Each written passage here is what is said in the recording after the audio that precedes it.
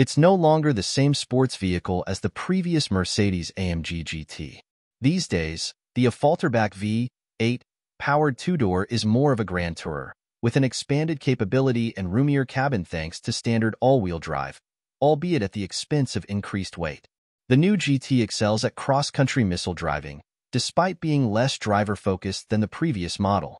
This philosophy is furthered by the AMG GT 63 SE Performance, a new hybrid version that adds even more tech and power via a cleverly positioned electric motor in the back.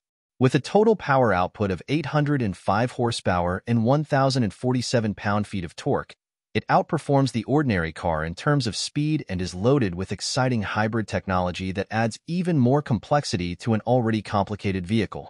The E-Performance and the GT63 Standard are quite similar in many aspects.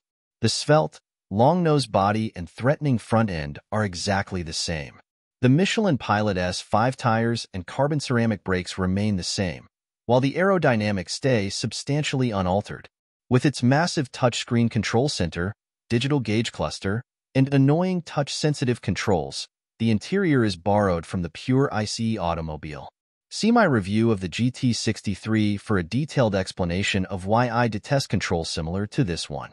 To put it briefly, they have the feel of cost-cutting tactics that are more difficult to use than actual switches and buttons.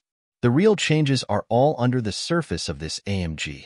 A 201 horsepower electric motor with 2 forward gears is mounted directly on the rear axle in place of a conventional rear differential.